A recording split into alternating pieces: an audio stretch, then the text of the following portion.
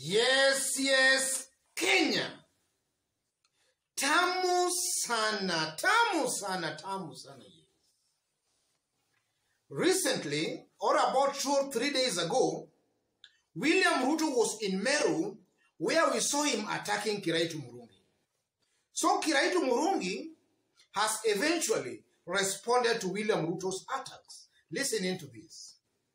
Lakini usije hapa kusema hapa ni kwangu, na mkionekana mtu mwingine hiyo mtu anamleta hapa ni mbaya.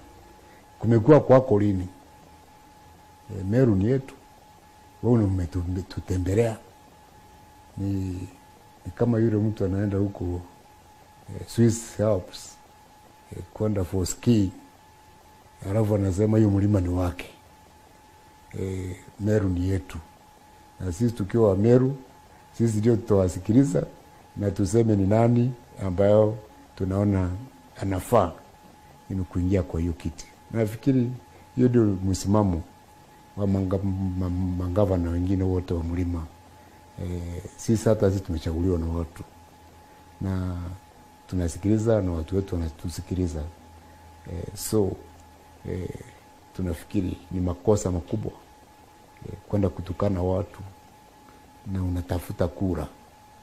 Ni kama vile tu na kama unataka kuoa mama ama msichana, si unaongea na yeye vizuri. Uende kumtukana na unafikiri baadaye atakuwa bibi yako. Tasema huyu mtu ni mwandawazi. Yes, that's Kiraitu Murungi responding to William Ruto. You know, William Ruto of late has been making some very, very serious mistakes on the mountain. Some times back, William Ruto declared himself the mountain kingpin. And that rubbed some shoulders the wrong way. So about 2 days or 3 days ago now, he was also in Meru and we saw him attacking Kiraitu Murungi.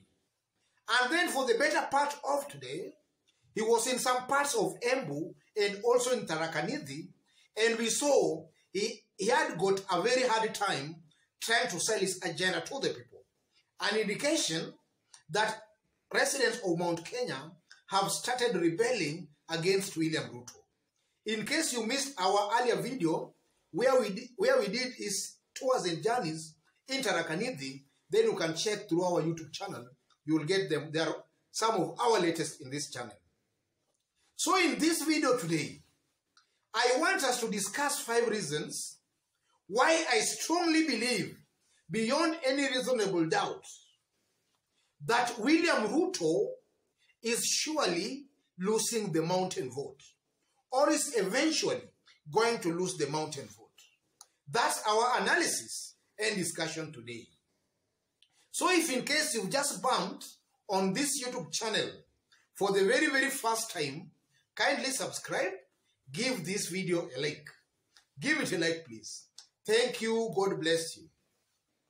The first reason, William Ruto has fallen out with almost all the kingpins from Mount Kenya, starting with Uhuru Muigai Kenyatta, the sole kingpin of the mountain. He has fallen out with Uhuru Muigai Kenyatta. And if you leave alone Uhuru Muigai Kenyatta, William Ruto has also fallen out with other smaller kingpins of the region, the likes of Kiraitu Murungi, the likes of Peter Munya, the likes of William Kabogo, and such other kind of kingpins. He has fallen out with almost all of them.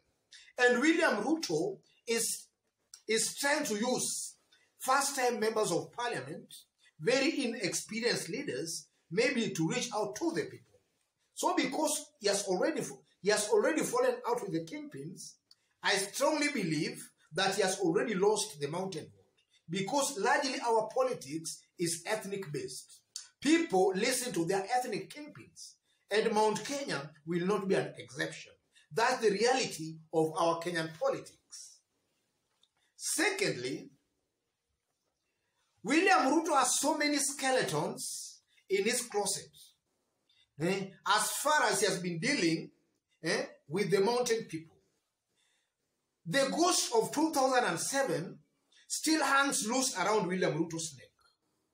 And as 2022 approaches, I know that will be used very effectively against William Ruto. And it will work very, very effectively. Residents of Mount Kenya will just be reminded of the 2007 post-election violence, where it's believed that William Ruto might have played a major role in funding those kind of violences.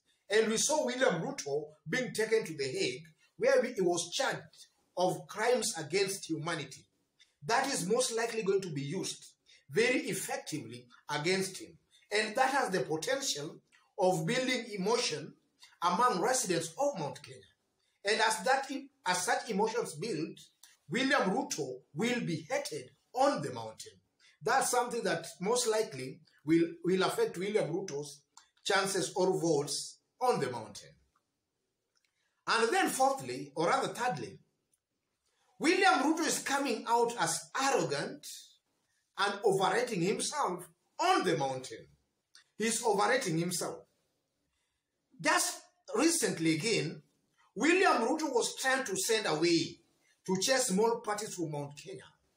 He was saying that he's not willing to work with small parties from Mount Kenya. And he was just trying to insinuate that he wants to deal with the people directly.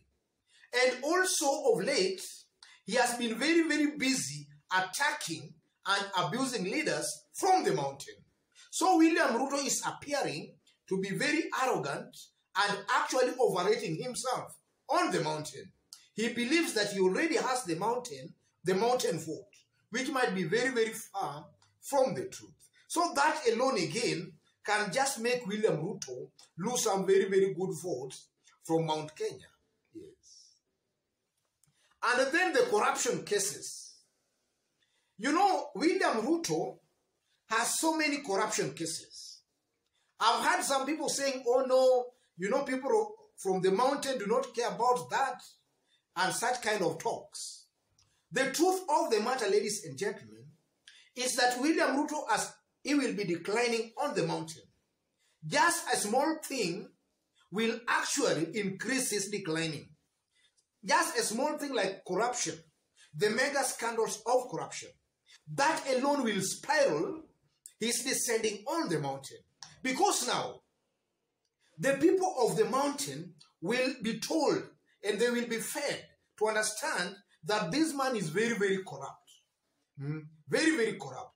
And then with the post-election violence and the kind of arrogance he's exhibiting, such things like corruption will also just spice up his hatred on the mountain. And the people will just buy that idea. They will just buy that idea.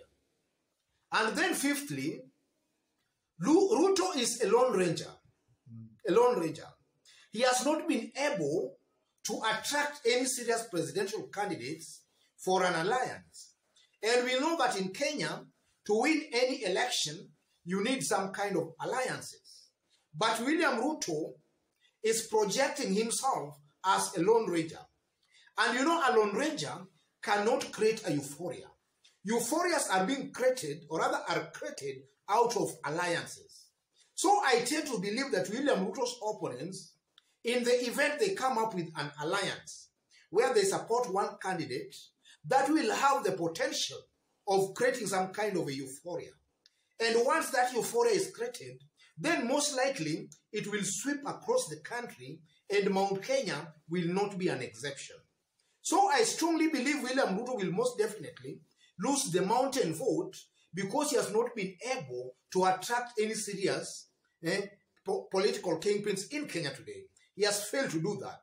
And also, because of that, his opponents will be able to create a euphoria that will most likely also sweep across the mountain. So in that, should that happen, he will just end up losing the mountain vote. Because the residents of Mount Kenya will also not be want, or rather they will also want to be part of the incoming government. Nobody wants to be in the opposition. I tend to believe as that happens, William Ruto will just lose the mountain vote. Otherwise, ladies and gentlemen, I believe that those are the main reasons why most definitely William Ruto will lose the mountain vote. He will lose it definitely.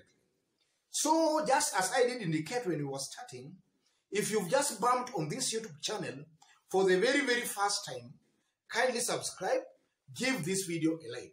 Give it a like, please. And if you are watching us for the very, very first time, and you are watching us outside Kenya, drop a comment and let us know from which part of the globe you are watching us from. Drop a comment, please. And to our fans and subscribers in this YouTube channel, I'm very, very much humbled and very, very grateful for the kind of support you are giving me here. By constantly giving our videos likes, constantly dropping your comments. God bless you. God bless Kenya. And to any other person who is also a fan of our videos, but you have not yet subscribed, take this opportunity, hit on the subscription button, and if possible, give this video a like. Give it a like, please. Thank you. God bless you. God bless Kenya.